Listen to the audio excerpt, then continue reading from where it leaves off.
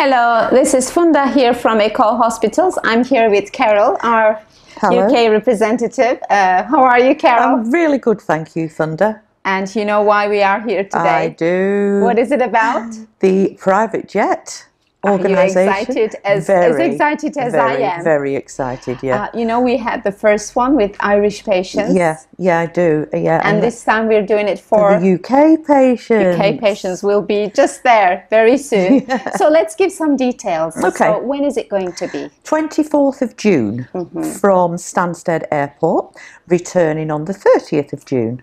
Okay, and will you be on the plane? I will indeed. Try stopping me.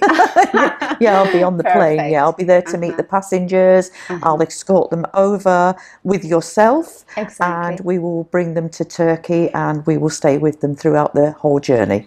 That's beautiful. Can you give us some general information about the organization of this private jet? Okay. What is awaiting our patients? Yes. So if the patients want to contact us, they can do so through the website, or they can contact us through our social media groups, which is WhatsApp, Facebook and Instagram, and we'd be only too happy to take the booking from them and guide them through the whole process. Exactly, and maybe some details I can give about when yes, please, they if come, you what would, is going to happen. When they come here, first of all, they will be met at the airport with our transfer vehicles. Some of them, of course, will be taken directly to the hotel, some to the hospital. Yeah.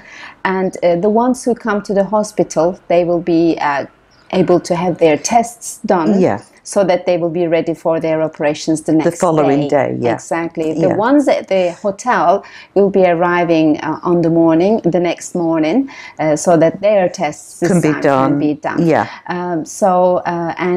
What about the hotel? When they go to the hotel, will there be anybody? Will you be around? Yes, I most definitely will be around just to make sure that they can settle in perfectly and that there's no hiccups and any complications for them. That's what I'm here for.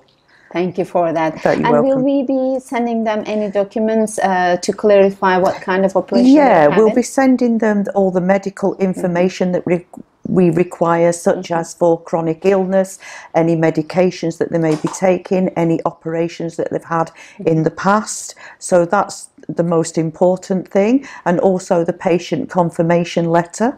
And things like that. Yeah, on the confirmation letter, I think they will be able to see their surgeon's name, their operation time, and some small tips for just before the surgery they should follow. Well, just to let me explain as well, just before they come, I wouldn't eat a heavy meal.